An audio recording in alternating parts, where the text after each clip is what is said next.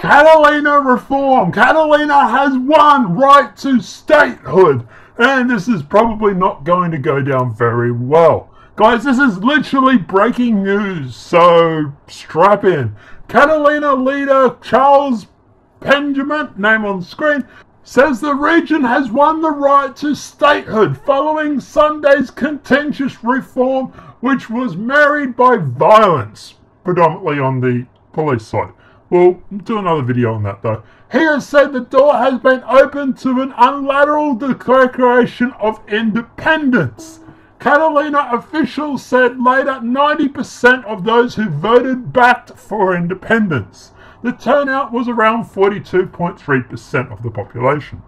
Hundreds of people were injured as Spanish police used force to try and block voting. The Spanish government has pledged to stop a reform that was declared illegal by the country's constitutional court. Police officers prevented some people from voting, probably why it was only 42.3%, and seized ballot papers and boxes at polling station, which also explains the 42.3%. With this day of hope and suffering, the citizens of Catalina have won the right to an independent state in the form of a republic, Mr. Benjamin said in a televised address flanked by other senior Catalina leaders. My government in the next few days will see the results of today's vote to the Catalina Parliament where the sovereignty of our people lies, so that it can act in accordance with the law of the referendum. He said the European Union can no longer continue to look the other way.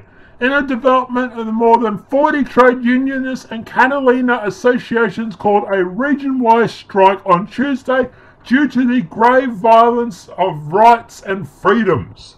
Earlier this voting ended, Spanish Prime Minister Mariano Rajoy, his name's on the screen, said Catalanians had been fooled into taking part in an illegal vote. He called it a mockery of democracy.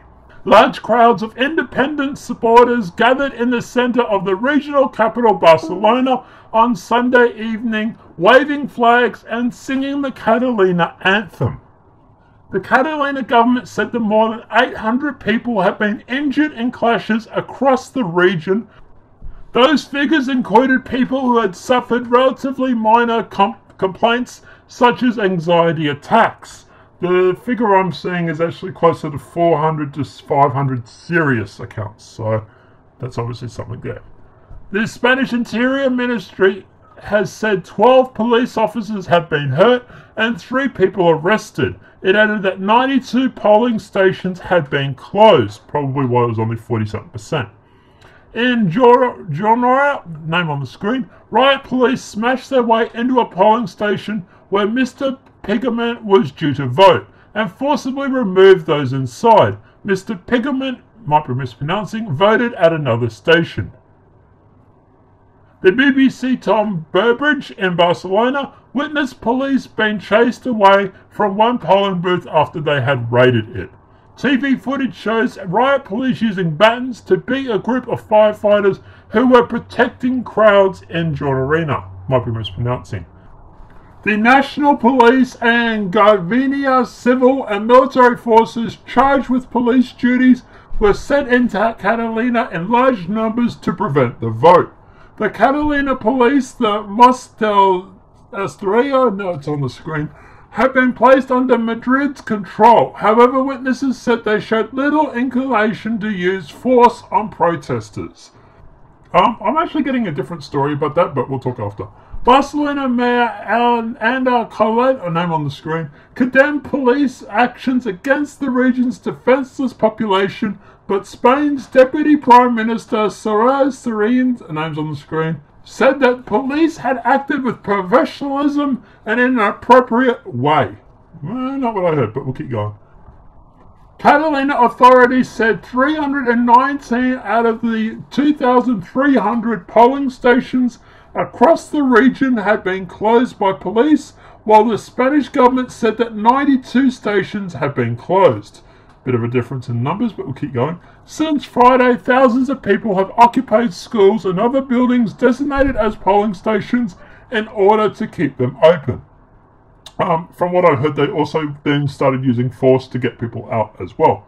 Many of those inside were parents and their children who remained in the buildings after the end of lessons on Friday, embedded down in sleeping bags on gym mats. Catalonia is a wealthy region of 7.5 million people in northeastern Spain. It had its own language and culture. It also has a high degree of autonomy, but it's not recognized as a separate nation under Spanish constitution.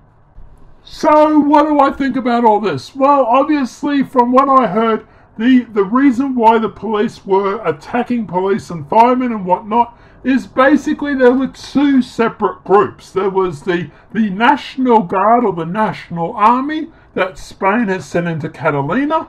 They were the ones that were trying to stop the voting process, while the local police force and fire brigade were protecting the voters and trying to keep the polling booths open. That's why in some situations you had the police attacking firefighters. It was basically the outside Spanish National Guard basically coming in and trying to force these polling stations to close, while the local police and firefighters were protecting the voters. Now, also from what I also heard from Tim Pool, I'll put a link in the description below in his channel. He's actually over there at the moment. In his video, he also mentions that the National Guard, so the Spain police, also went into polling stations and dragged people out, kicking and screaming, so that they could close the polling stations down. So, like I said, there was also a lot of reports that the guns that they were using over there, the National Guard was using, were also rubber bullets. There was a lot of violence coming on from the national side, obviously because they were trying to disperse these voters. They didn't want this poll to go through, or this vote to go through, but unfortunately it has. Now, as for the actual vote itself, is this a good thing or a bad thing? Like I said, Catalonia is actually quite a wealthy area. So at the end of the day, that is most likely the main reason why Spain doesn't want it to desegregate.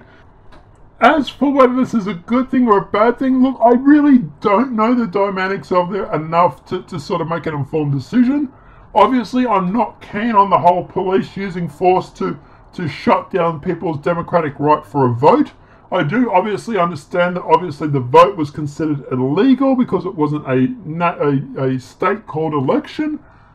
Look, it is a very complicated situation, and obviously this has ramifications for other countries and other states as well. For example, California or Texas. Do they separate away from the states, or the United States of America, for example? So, at the end of the day, it's obviously going to be very interesting. I can't imagine Spain taking this laying down. I imagine today, over in Spain, we will see a lot of guards and whatnot actually come in, trying to disperse the voters, trying to disperse the celebrations, trying to get everything from Catalonia back under reform or back into control. But that would be my suggestion as to what happens. We'll obviously just have to see.